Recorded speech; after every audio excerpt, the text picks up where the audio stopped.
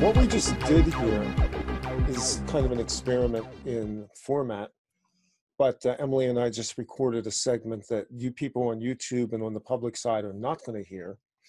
This will go on the Patreon side, the private side of us sharing information with people. And so this is the public side of it, and we're recording this on Tuesday, August 15th. So we're in the pre-equinox right now. We're ramping up to this. It's the Preclipse. The Preclipse. The Preclipse. Yeah, yeah. What did I say? Equinox. Yeah, it's the Preclipse. But it's been like this weird. We've actually been in a month of major energetic, psychological, metabolic, systolic attacks on us. And when I say attacks, I mean targeted in a way that is very specific to what we're doing. And all of this comes into play with this eclipse that's coming in, the black hole sun eclipse. Hold on a second. The thing that we've all been seeing lately is kind of this whole AI thing, which on the first segment, Emily, you brought up Harald Kautz-Vela, which is kind of a, that's now become kind of a classic case study on the public side for people of watching somebody that kind of flipped. In fact, I was almost clueless about this when I interviewed Harald. It was later when I started to notice how this all began to play out, of how researchers and people who are active in a field wind up being taken over by the very thing that they're warning about, which then means, do we have to be careful too? Because aren't we kind of warning about this? And how subjective to this are we in terms of the allure of this whole information spectrum that we engage in, that we're generating energy into? And it's kind of a concern that I have. Yeah. And quite honestly, there's an energetic scale to this. It's very frightening right now because of what we're seeing in terms of certain people that are flipping and people who have kind of, let's just say, gone off the rails. The cheese has slid off the cracker, however you want to put that. But they're just, they've lost it. They've lost it. Slid off the cracker. And they lost the narrative as well.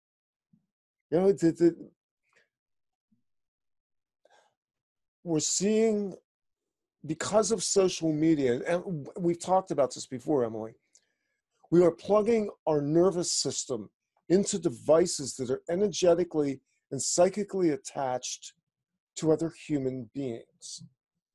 However that works. I mean, I said this 10 years ago. I used to get emails and I could read the energetic signature on an email. And I used to go, how's that possible? But it almost became unfailing after a while that when I paid attention to the energetic signature, I then was able to parse through a lot of this, which even then were attacks, spiritual attacks, psychic attacks. And with email, at least you have the opportunity to filter things. What happens now is you're not drinking from a hose anymore, you're drinking from a fire hydrant in terms of the ton of information and energetic impressions that are flowing through social media, specifically Facebook, and then off ramp a little bit, YouTube, because YouTube is this conduit for our content right now, which is going to change, where we have to interact with a whole other sector of the social structure it's like Skid Row. I mean, basically you go off Facebook, which you somewhat control, and you're on YouTube where you cannot control much of anything unless you just turn the comments off. And now you've got Troll City out there. Plus the fact that you have a tremendous amount of management going on content and throttling of hit numbers and all kinds of chicanery going on in that spectrum. But let me go back to this for a minute. We've plugged into a neurological network whereby we are interfacing with people at very rapid speeds now. Most people partake of Facebook on an ongoing basis throughout their day. Some people look at it once a day, but what you're doing is you're scrolling down a page, and I scan things. I don't look and read at everything, but I see things. And eventually what happens is you get pulled into something, and usually what happens then is it becomes kind of this energetic engagement with concepts and ideas. All of this is fine, except we have lost control of our ability to control the vector that we're operating in because of the fact that on a certain level, and you're seeing this now, Emily, with, you know, the level of engagement you have versus what you had previously. Mine is on steroids because of the number of people that flooded in on my Facebook as a result of what happened in April, and the whole post over the Blue Avians, Corey Good, David Wilcock thing being completely blown out of the water. You know, you talk about a curse. That was a curse. So as a result of that, I have a lot more traffic now, and I have to deal with a lot more people. But even within that, what we're seeing now within this community, and that's what Shane the Ruiner, he calls this our community. And Shane feels very strongly this is a community, better and worse, and that the people that we align with, even people we've had on the show, are part of the community, and yet at the same time, they represent, on some level, at some point, certain parties represent a risk in security and personal safety because of the vector they become in terms of this AI virus that's now completely open. And so what we're seeing is that there's a robotic aspect to this in terms of the medium itself, which then morphs into this weird process. I'm trying to do this without naming names because I'd really rather not do that. But what we're seeing now is that people's personalities are flipping. And we're seeing that they're becoming increasingly hostile. They're becoming aggressive. They are putting out information at a rate that no one can consume.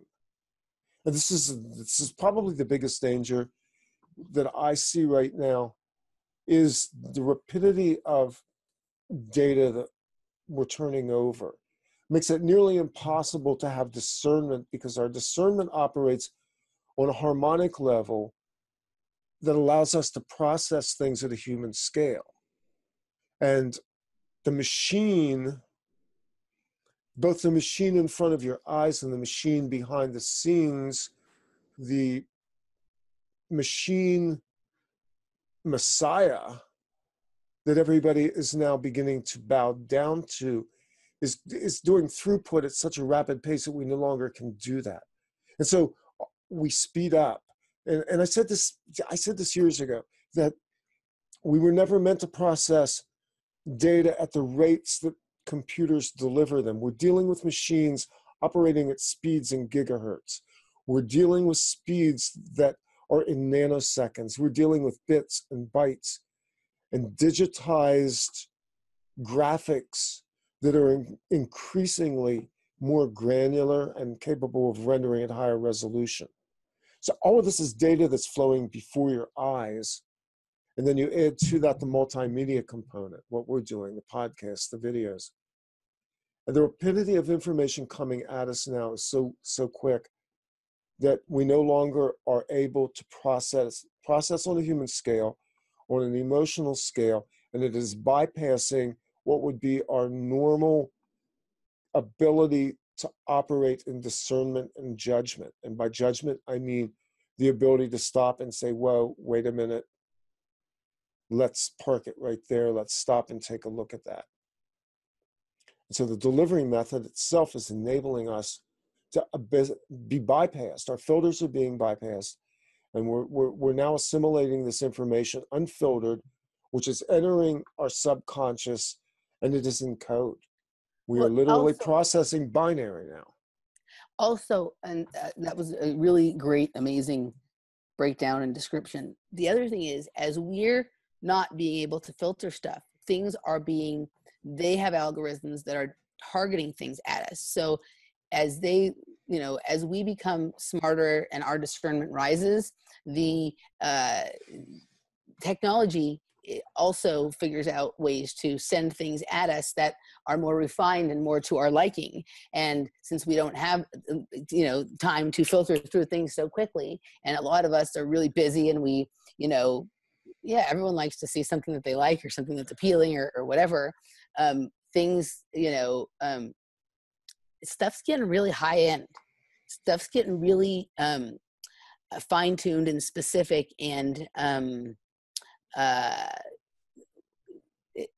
created for people who are like us, who are connoisseurs of information. It used to just be, things used to be really crude, and there's still a lot of crude shit put out there for the masses. But for those of us who have refined our taste, they've also refined the way that they target our taste. And they're coming up with very fancy little appetizers for those of us who like to dine and find in fancy restaurants, to use a sort of metaphor here. It's almost impossible to keep up, with everything, and to have your guard up all the time. And it's not a natural or normal or healthy way for a human to live, to have all their guards up and all their filters up all the time.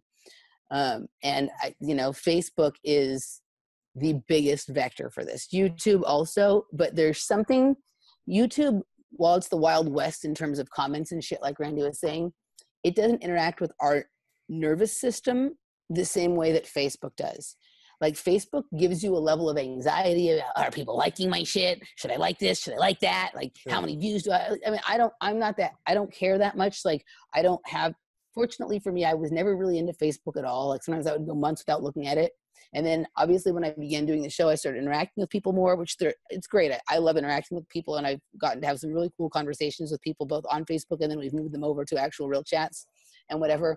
But I've been more engaged in it since I started doing the show. But I'm so busy, I don't have time to sit on Facebook that much. So it limits how engaged I can be and how much I care about it. But I have had enough exposure to it now to understand how it works and what it does to one's nervous system. And when your nervous system becomes responsive to something, it also affects how your endocrine system functions. And Randy had a great quote in our last show about how we are in a war on our nervous system. And I meant to say after that, but the conversation went somewhere else. Even more than that, we're in a war on our endocrine system. All the shit that's in the food, that's in the air, that's in everything is meant to damage our endocrine system. And we have to work to control our endocrine system. And it is completely related to the nervous system. So once your nervous system is out of whack, your glands start not working as well. And that includes your third eye, that includes your thyroid, your hypothalamus. All these things are really, really important to our ability to be able to perceive reality correctly and to feel right inside of our own bodies. And the goal is to have us be outside of ourselves all the time, have us not be anchored firmly within our body, have us not feel good in our body. And so the way Facebook works, the way you interact with it, not only are you interacting with the people that are behind that on the other side, but Facebook is the vector and the interface and whatnot. Our our systems are becoming tuned to that. And I'm sure I'm not the only one that's ever had the Facebook screen show up in dreams or visions or whatever. And that's not good. And, you know, in fact, I even discovered a way that Facebook, aside from the way that we all understand that it's being used to mind control and program us socially, it's also actually being used as a direct trigger for people, for mind control victims. I had an experience with that was quite fascinating.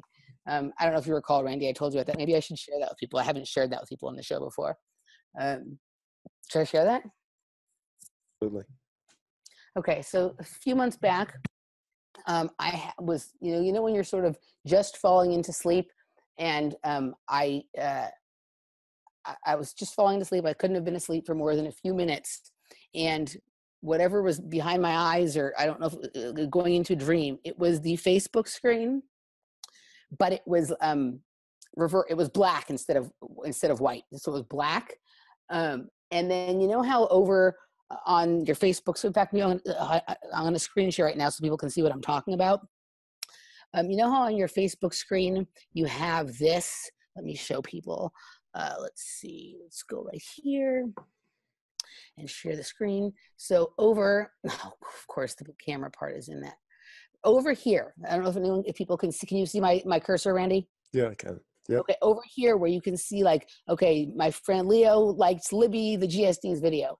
Okay, so I was seeing that over there, and my attention was directed over there for some reason. And where the avatar is right here, there was a rabbit. And it looks like the rabbit from like Alice in Wonderland, or like the White Rabbit kind of thing, right? And I was seeing it out of the corner of my eye. And what happened, I couldn't help it. Like, there was a part of me that was like, don't look, but I couldn't help it. I had to look at it. And as soon as my eyes locked on it, what happened was the rabbit like pulled back into the distance. And then over here, where there would normally be words, the sacred geometry symbol known as the seed of life. Maybe we can pull that up. Maybe we can, let's see if I can pull up a picture of the seed of life. So that symbol, the seed of life, came, let's see if I can pull that up and show people. While you're pulling that up, let me explain that Facebook web pages are laid out in a very logical way. At least for Western audiences, the right-hand side is sacred material. You know, that's the part of the page where they put the advertising, because the eyes will naturally travel there for those of us who read from left to right. It was like this. I can't remember right now if it was black with white or white with black. So it was either that or like this, but there was a circle around it. So it was within a sit. I don't know why it's doing that. Why did it do that? Why is it doing that? I don't know what's going on there. Okay, but so it was the seed of life, and I'm going to end screen sharing right now because it's hard for me to concentrate when I'm looking at that. Okay, so it was in that area over there. The rabbit went away. There was a seed of life, and the seed of life inside the sigil started spinning around, okay? Started spinning around and traveling backwards. And I realized that I was coming out of my body as I looked at this. And I immediately caught on this. I was being taken out of my body. I don't know if it was like for a trip to the cloning centers or just for some kind of, I don't know what was going on, but I immediately realized what was happening. And I said, no, I don't want to go. I don't want to go. And I was back in my body and awake. And I was up all night after that. I couldn't go back to sleep. I was like, wow, that was a very sophisticated, you know how people think about the old MK triggers would be like, okay, the phone would ring, it would have like a series of beeps or a series of words go off on their mission. Or like the shooter would see the woman in the red dress who said this, and then he would do his thing, right? Could think about, this was pretty sophisticated. So it's the Facebook screen, and then off to the right, and then the avatar, and then the avatar moves, and then the symbol comes, and the symbol starts to spin, and then as the symbol recedes, so there was like 5 or 6 or 7 things there. It's a pretty sophisticated series of triggers that was working on me. And I was like, wow, that's fascinating. And I shared it with a few other people, you know, who I consider their opinions on things related to these kinds of topics to be very good and helpful, and they thought that was extremely interesting and that I had caught something there. So Facebook is being used in that way we all know it's being used, but for those of us, and I'm, you know, there's a lot more of us than people think. For those of us who've been through something else, it's also being used in another way to do something more sinister than just get us to be worried about what people are thinking about us on Facebook or what people are talking about on Facebook. Or to sell us products, or to, do all the normal commercial That's things. all we all know about that stuff. This is something completely different. It's being used because they know that it's something that we will recognize, and so they can use it just like they used toys and tunes and things like that when you were little. Facebook is not a joke. You know what I mean? It's not a joke, and it's not something that sprung up organically. This is something that was created by intelligence agencies, and they don't just create things for one reason. There's always multiple layers and levels why they do everything. And so I just, thought, okay, so I just wanted to share that with you guys. I didn't even know we were going to be a lot of this was already field tested anyway, because a lot of this, what you're seeing now with Facebook, was actually an offshoot of early forums. And a lot of people who were on the early forums, and there were a bunch of them, and some of them were very, very specific forums, where a lot of targeting and a lot of harvesting was going on, tell stories about being triggered through imagery that was flashed on the screen. In other words, they understood real well. Early on, they didn't have the wide population that Facebook has, but believe me, we are identified on Facebook because of what we talk about, because of who we are, and the level of algorithm that now identifies you down to wherever you are in terms of geo-tracking. So they have the ability to know who you are. In likelihood, they profile knowing what your triggers are. Then you're taking your social profile. They can create such a specific algorithm that essentially anything can be planted as a trigger. Yeah. Yep. Well, so it's kind of, it is dangerous. It's very dangerous for people who are dealing with coming out of programming, especially. That's why I think in a lot of ways, it's very smart for people who are either highly triggered or susceptible to triggering to not be on Facebook, which a number of our friends have said. We're just not there. Elisa's not on Facebook, and while it would probably benefit her ability to get her story out tremendously, she recognizes that it's not worth the risk, and I have major respect for her for that. She's like, I'm just not even playing that game. Well, it's the place that we're going to get to, because I'm coming to this, as much as I enjoy the interaction, and I do enjoy the interaction, and it scares me how much I enjoy the interaction, by the way. Because part of what I do is I'm a provocateur. And Facebook is the perfect... Randy's the metaphysical Milo. Facebook is the perfect place for provocateurs.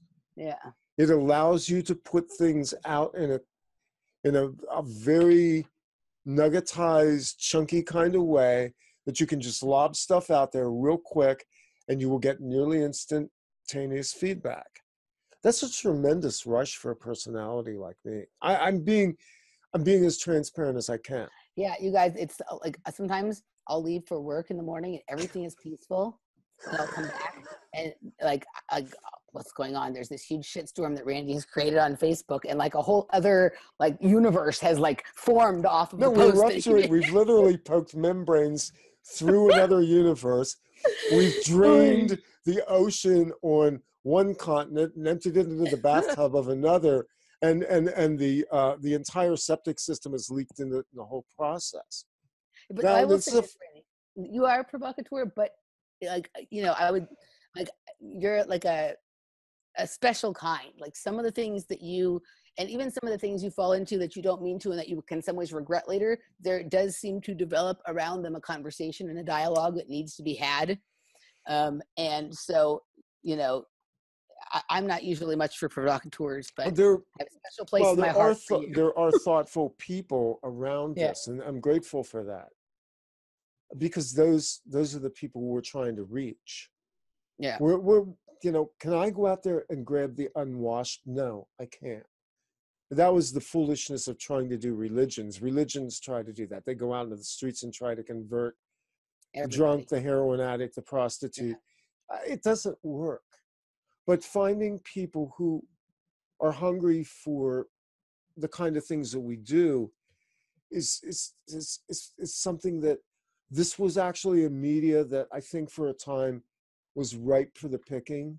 But I also see how now it's rotting on the vine, and how eventually, you know, if I stay here, if I stay on Facebook, if I continue to do this, I'm opening myself up for what we've already gotten a taste of already, which is essentially to be energetically and psychically attacked by AI constructs. Yep. AI constructs hosted by human hosts, yep, who in a lot of cases do not realize how they're functioning as the vector for these AI bots. Yeah, we've both been subject to that, and I'm sure many of you out there have as well. Yeah, you know, and a lot of the experiences we've had for a long time, but certainly recently, are really motivating Randy and I to sort of create our own space and our own platform away from Facebook and away from YouTube. Not that they won't in any way be, not that we won't use them in some small ways, but we would like to create a safe space. Safe space, safe room. The safe space, you know, because we know a lot of people in our community want to be able to talk about really serious things, and there's a lot of people in our community that are suffering and need a safe place to talk about stuff, and we need to have that and not be subject to all of this other fuckery, and so that's something, you know, that you will start to see us moving more and more towards in the next period of time here. In fact, in the next few weeks, we'll have an announcement about what's coming next for OffPlanet Radio. We've been pre-announcing this for months now. Yes. But there's a creative process that goes into it, and there's energy, and it's the fact that both of us wind up in a place where we have very limited time to put into a project, and that's been especially true with Emily of late. And then there's the added things that happen in terms of personal dynamics, energy dynamics, jobs. We're people, and we're trying to produce while at the same time maintaining our lives. You know, this is a very difficult thing to do, to make the transition, but the transition itself will enable us to actually open up and do more of what we're trying to do now. Because I see how there is an exchange that occurs as you begin to move into a place. And we're not talking about commerce here. I mean, there is an exchange of values that goes into this. And part of it obviously is a monetary exchange, but it's very nominal. And because it enables us to move into media that's no longer, we don't have to duck and dodge the content police, the trolls. We don't have to feel vulnerable and exposed. There are conversations that we have that cannot be put into a public forum like YouTube or Facebook. They just can't be there. Randy and I have content that we've created that we haven't released because it's not safe to release it. It's not safe to release it because of who we are and what we are. And you know, and there's many of you that we would like to share it with. And so we're trying to work towards a platform that will enable us to share it safely, both safely for us and safely for you guys. And also we want to begin to be able to interact more with all of you. We have some amazing people in our circle, like and amazing listeners that we really love and appreciate, and would like to be able to. And some of them we would love to have interact even on the show and be able to maintain their privacy if that's what they choose. But we have, you know, I think we have some listeners that know way more than we do, and that we can learn from, and we want to be able to have conversations and deeper exchanges with them than just 100 and, you know, than just a paragraph on, or, you know, small comments on Facebook or whatnot. And you know, so we want to create something really that is, you know, special and interesting and different than something else out there, and that is creative and informative and helpful, and is about all of us working on this together, not just about everybody listening just to us talk about it. you know so although we do appreciate that you listen to us talk about it. Yeah, we do, and we appreciate the interaction that we get from people in the social media as well. So yeah kind of where we started off with this was to go into the AI thing, but yeah it kind of pivoted off of the conversation that you and I had on the undisclosed section of the page that had to do with the aspects of the more organic side of AI. So let me share screen here for a minute, and maybe this will kind of take us into a place where this is still clunky doing screen shares. So here we go.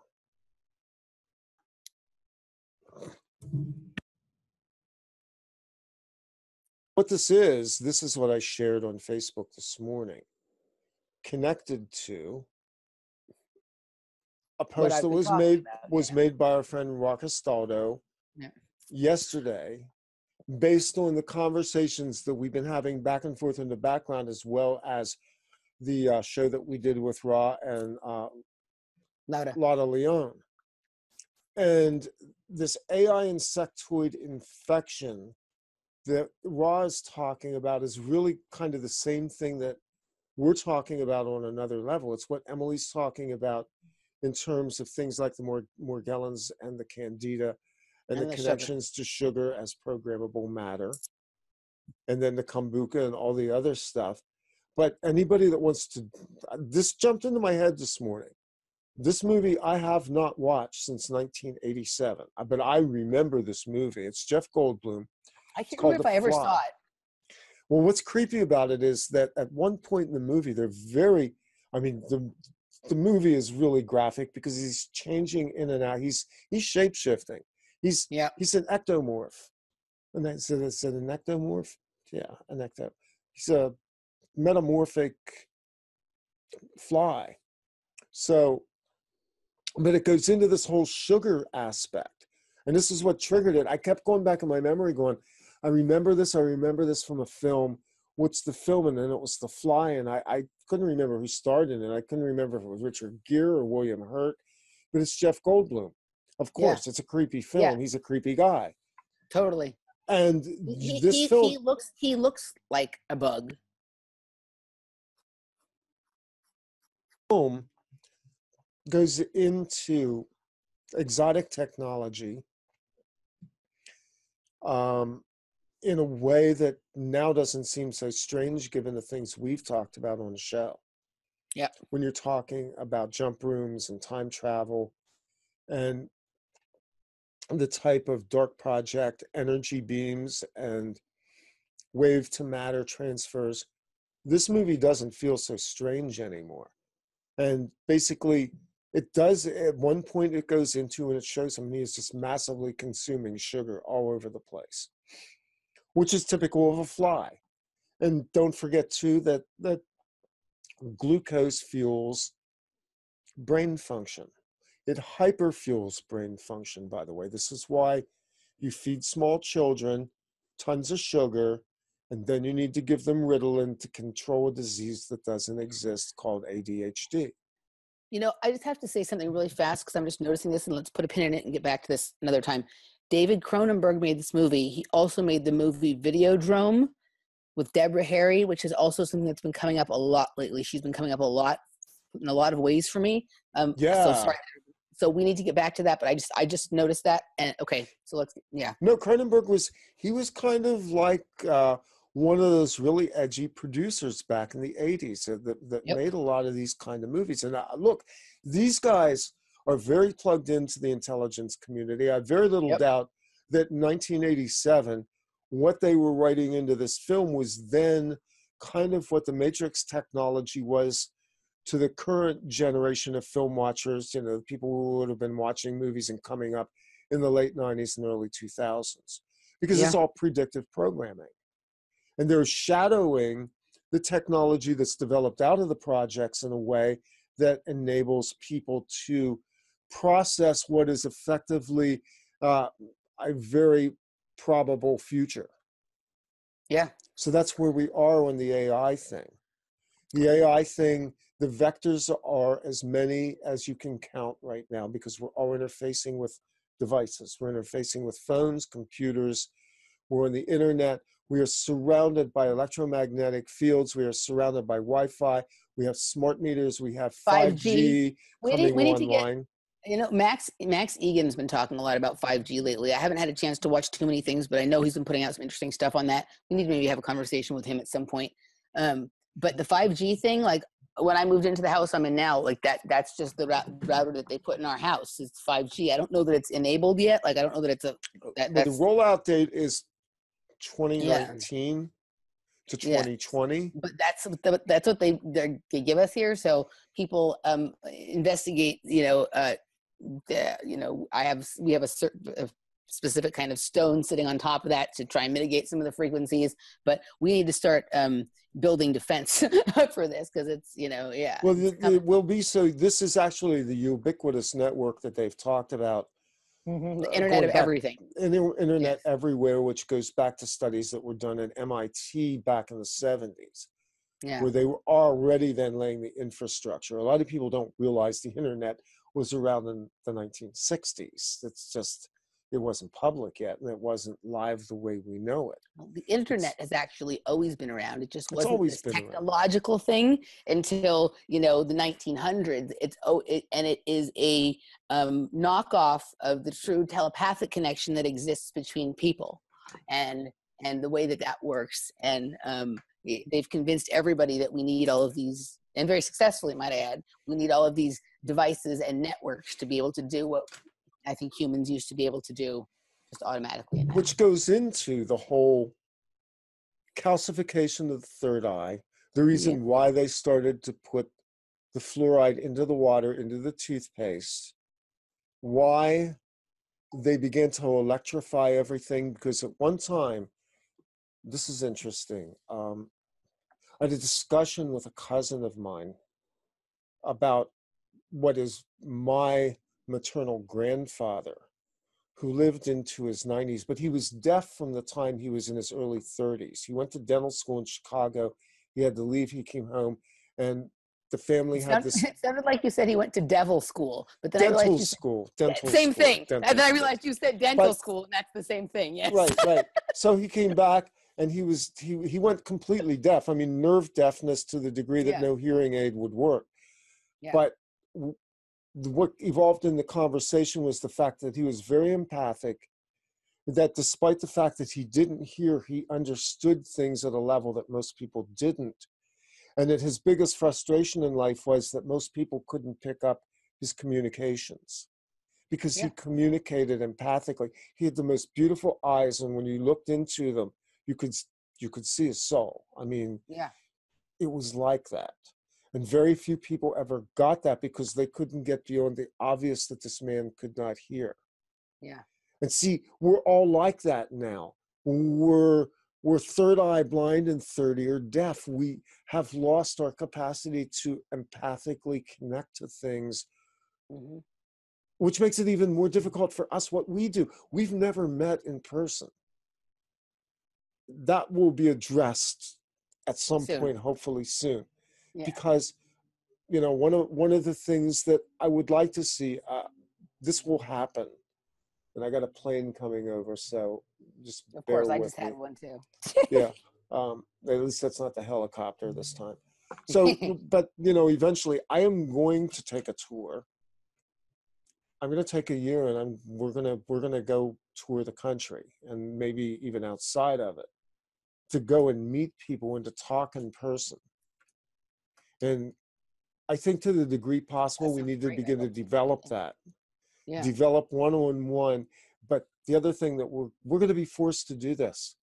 I said it as a joke years ago about doing radio shows telepathically. Yeah, I remember when you first started talking about that. I thought it was a great idea then. I think it's a great idea now. I really think as we connect more, and this will be a process, because again, we're dealing with a network. And one of the things that's going to happen with the network is that certain machines are going to go bot on us, and we're going to have to cut them off. That's what we're doing right now. Yeah. Yep. Some machines have gone rogue on us already. They've overtaken the human hosts, and those machines need to be cut off. We need to terminate them. This is what the battle with AI is. You cannot fight AI at the level of the machine. The machine exists out there. The machine's way that it extends into you is through the nodes that it is extended into the human host.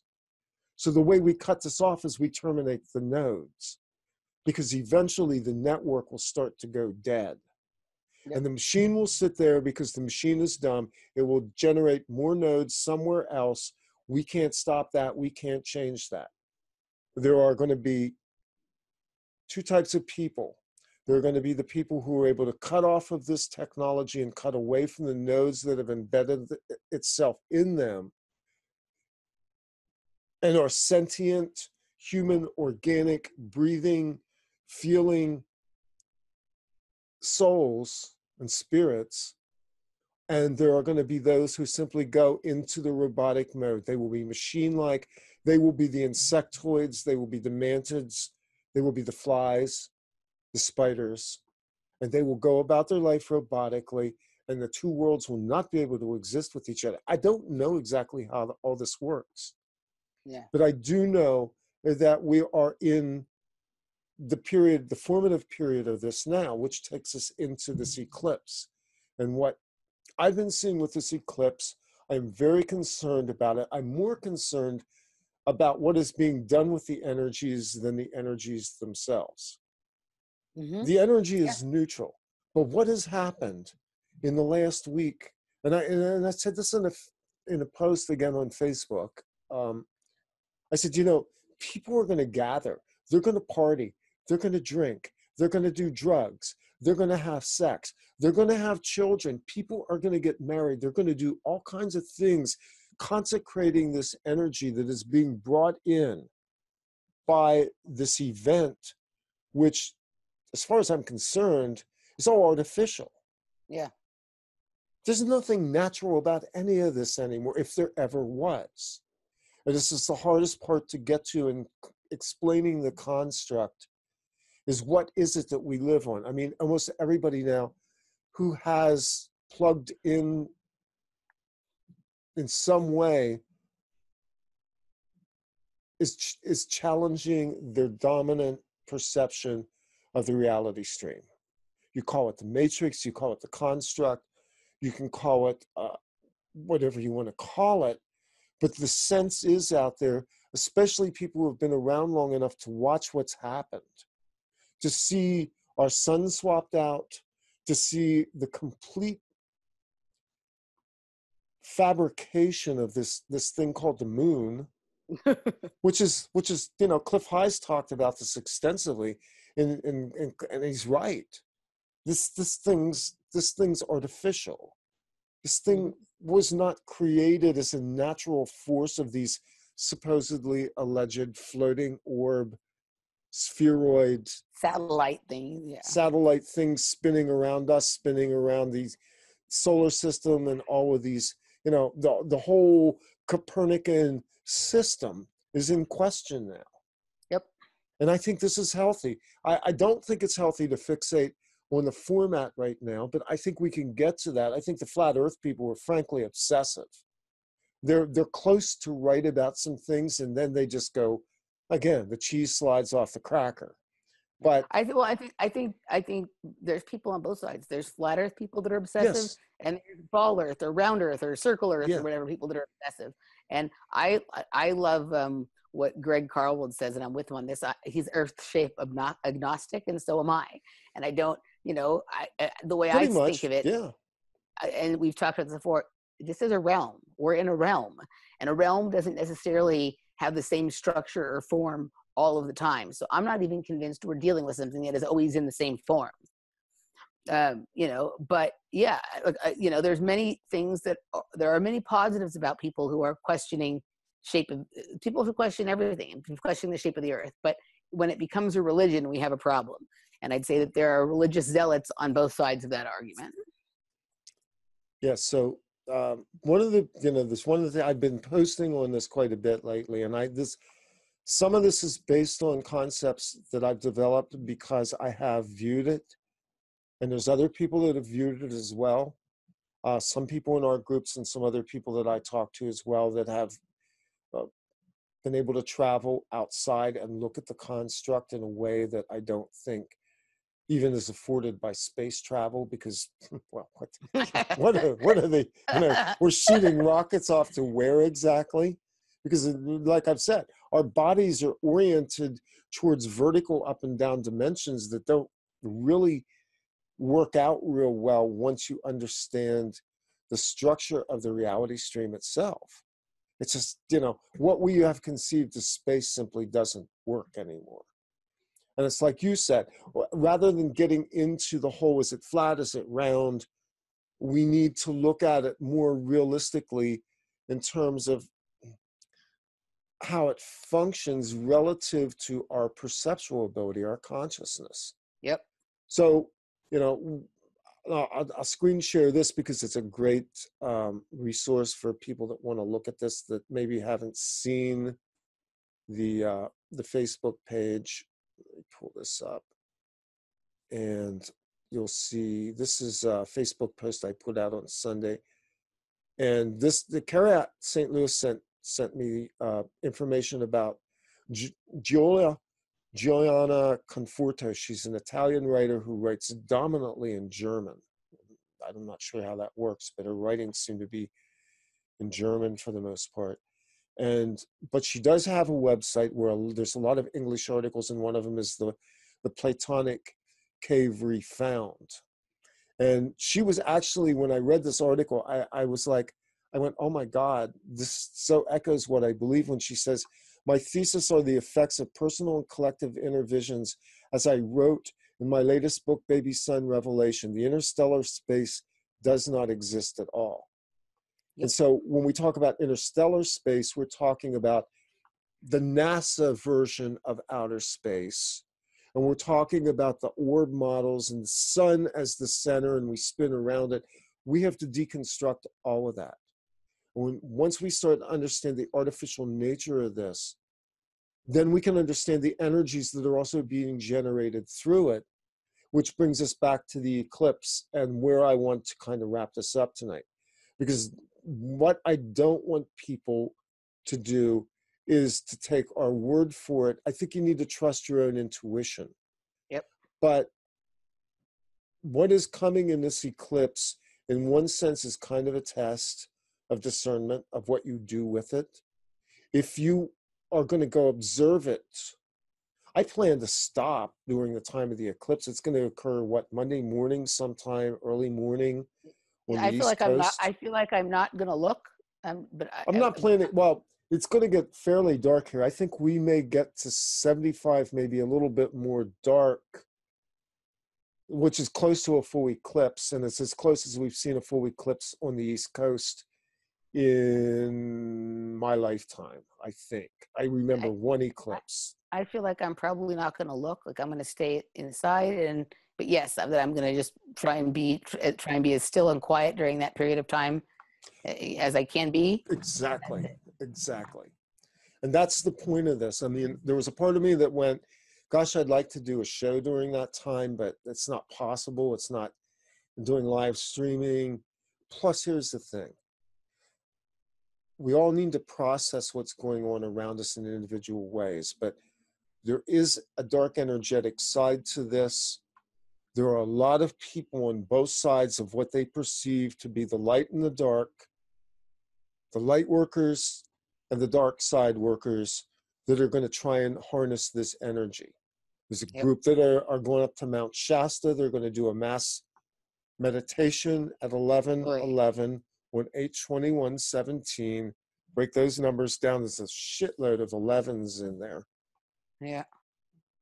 And let's not forget that 11 is one of those numbers that shows up in events pretty consistently. Right. Start with 9/11, 3/11, 7/11. We've had events that have triggered off as a result of 11 numbers. It doesn't mean the number's bad. There's 11 coming up in the Charlottesville event, including the word Charlottesville has the 2 L's in it. So that's like an 11. I haven't been paying too much attention to the Charlottesville thing. It's impossible to avoid it completely. Robert has done shows both yesterday and today where he talked about it, and I think Yes. he's. I actually tried to call him tonight because I wanted. He brought up some interesting things that I had some thoughts about. Today he was basically. I think what we're dealing with here is a classic case of both sides. This whole thing is totally staged, and both sides being totally staged. Both sides being funded by the same people. The person who organized the Unite the Right event was also part of organizing Occupy Wall Street, according to Robert. I haven't had time to check into this, but Robert's usually pretty good with his research. And the other third element of this that not that many people know about is, and he talked about this in his show yesterday, Henrik Palmgren from Red Ice Radio had his website taken out. Down. Yep. Totally taken out Both right sites. before this. And this is, a lot of people hate on Henrik. And he certainly has done some things over the last couple of years that I don't understand, but I had developed such a liking and respect for him for all the work he did in the years before that I really am trying to understand him and where he's coming from. And so I do still pay attention to what he does. But the thought dawned on me that, he, with his background in understanding conspiracy and understanding geopolitics, and he was going there planning to live stream it, he would be the one person that if he saw just the right combination of weird things going on would recognize, even to the level of realizing maybe that he had been duped into something, that he's the guy, he distracting him during this event. It was about taking out his website and preventing him from live streaming and all that kind of shit, but mostly it was about distracting his attention during this event, because this is a guy who knows a lot about a lot of stuff. And there was a lot of different things going down at the same time at that place. And he might have been the one guy who'd have been able to pick up on all of them. And he was distracted with this website takedown during this event. Well, the polarization is engineered. The buzzwords here are Nazis. Right. But nobody ever talks about the Zionists that sit in the background and engineer all this. Well, and also stuff. the anti-fascists that act like fascists. Well, the Intifas. Which, what is that? These are abstractions. Yeah. You blend in David Duke and the KKK. First off, it's a myth that you can reinvigorate the right. I mean, I don't know what right and left is, and I don't care anymore. Right. We've talked about this. This isn't my system. I don't give a flying flip about it at we all. Are completely out of it. Yeah, I am not right. I'm not left. I don't care. I think government is a religion. I think it's all bullshit. You know what I mean? Like, I don't think there's. So here's the thing. That what you fight against, you feed energy to. Yeah. What are we fighting against? The stratification of a culture based on racial stereotypes and this uber paranoia about things like Nazis and white fascism, which goes back to Henrik. It's very instructive because Henrik basically got hated on by the certain aspects of the truth community, or the research community in particular, because he dared to speak words that most people won't say. It went into The Greatest Story Never Told, which was this documentary about Adolf Hitler that is entirely factual. It's very unpleasant to watch. It doesn't vindicate Hitler, but what it does, it shows you the extreme reactionism that chained all of these events off, both before the war, during it, and after it.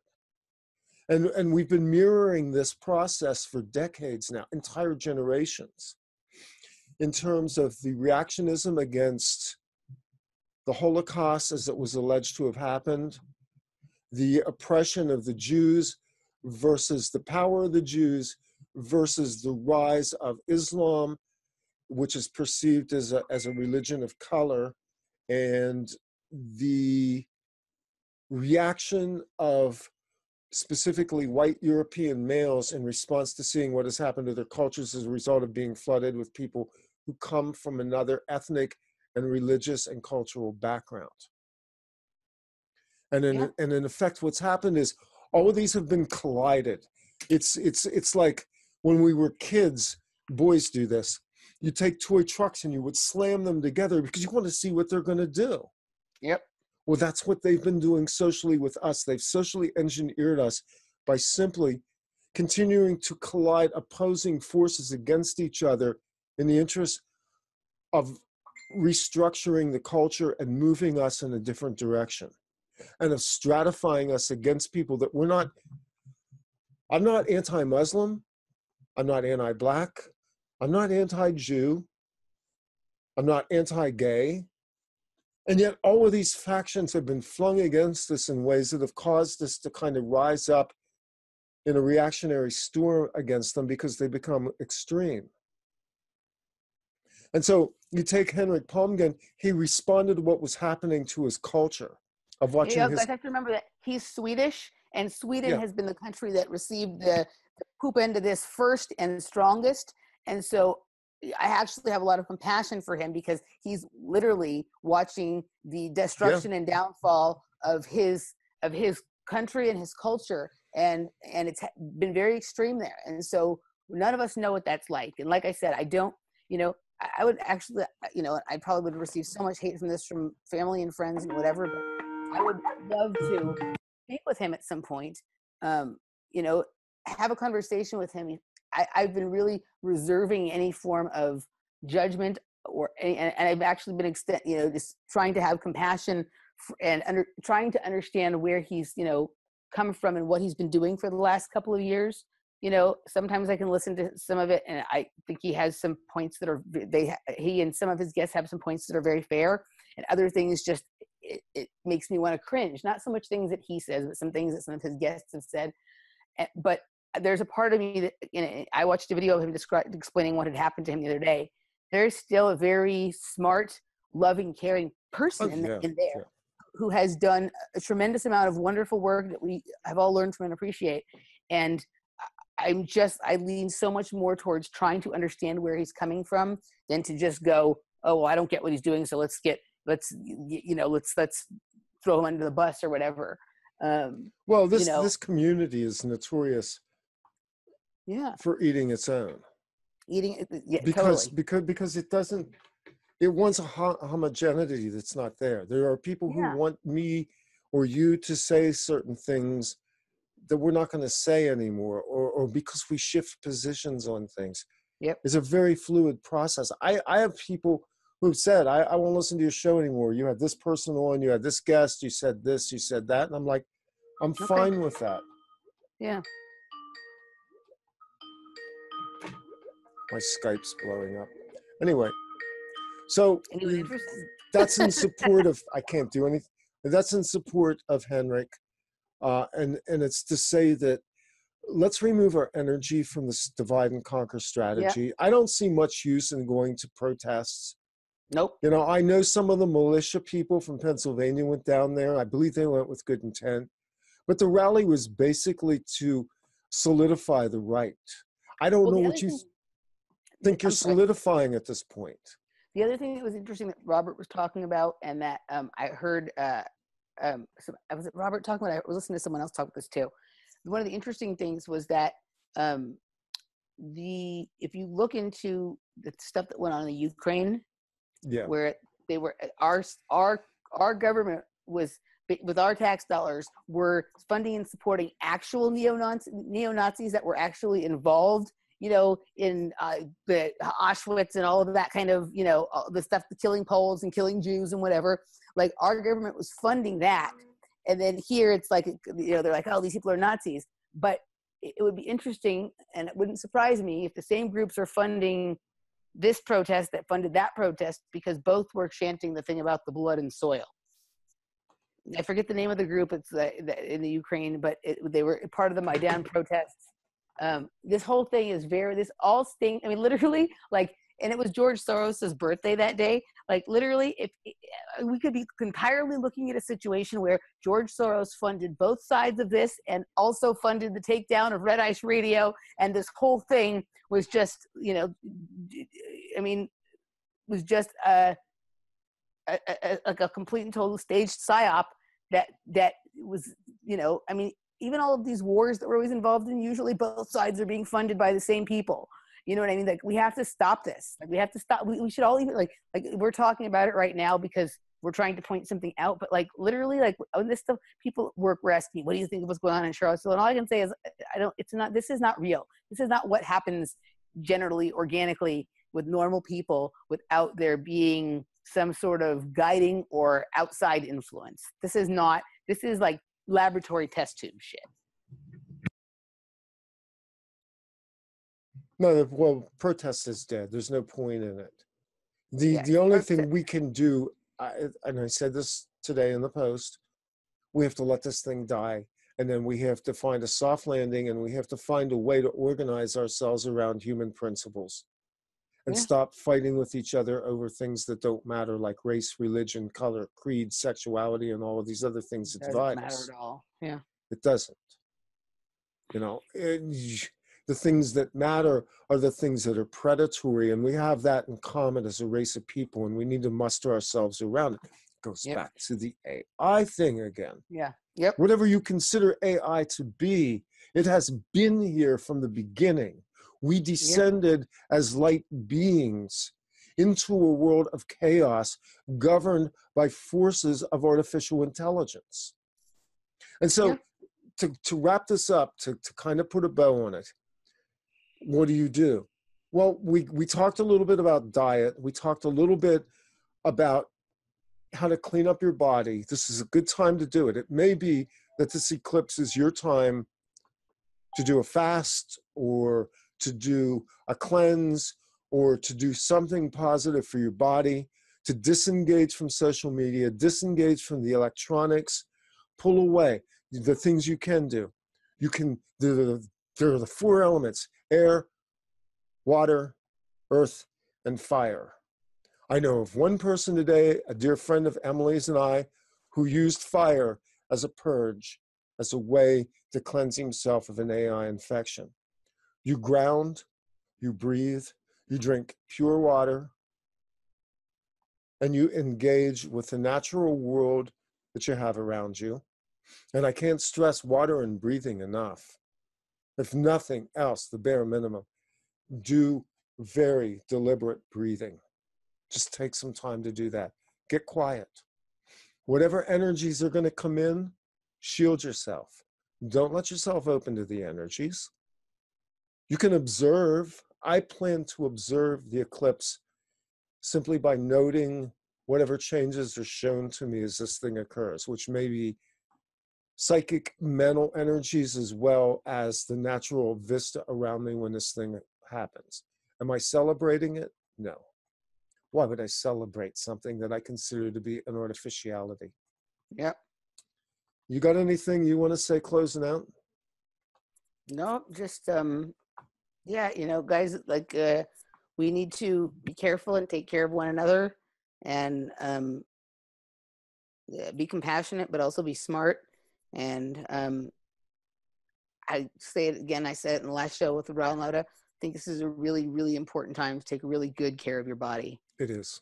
Clean up your diet, get yourself in really good physical condition, because you're going to need stamina. This is going to, I think that whatever we're in for is not this doom and gloom thing that people keep saying, but it's going to require a lot of stamina and a lot of physical and emotional wherewithal, and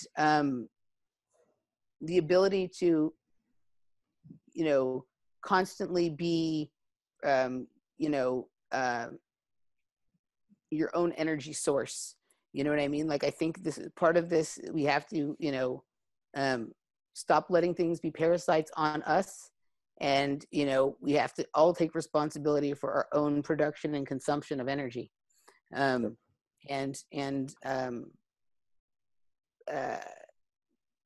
it.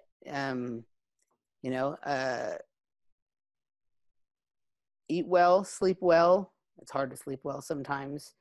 Exercise. And, I love this thing we do, where we talk about all these, interesting concepts and metaphysical ideas and spiritual things and whatnot. We also need to be really, really grounded and really pay attention to all the things that are going on in the reality around us. And, this really matters. also be kind to ourselves, because as you know, even though we are all getting better and improving our discernment, still think, you know, it's not even slip ups, like, you know, the things that are trying to penetrate become more sophisticated. And so when, you know, you've made a mistake, even I don't want to call it made a mistake, but when, you know, something has happened that, you know, you're like, oh, I should have had better discernment there. Don't punish yourself over it. The experience is valuable, and you're smarter and sharpen your, it sharpens you. Don't beat yourself up. Don't beat yourself up over it. Just, you know, appreciate what the experience was, learn from it. That's one of, and move forward. And sometimes, and also we have to, sometimes the things or the people that are part of the unpleasant experience, we also have to hold a space to sometimes, you know, forgive them, and you know, we have to, like we were talking about a little bit, and this isn't about forgiveness, but we were talking about not throwing people, you know, under the bus when we were talking about Henrik. Sometimes people get overcome with something, and they behave in ways that are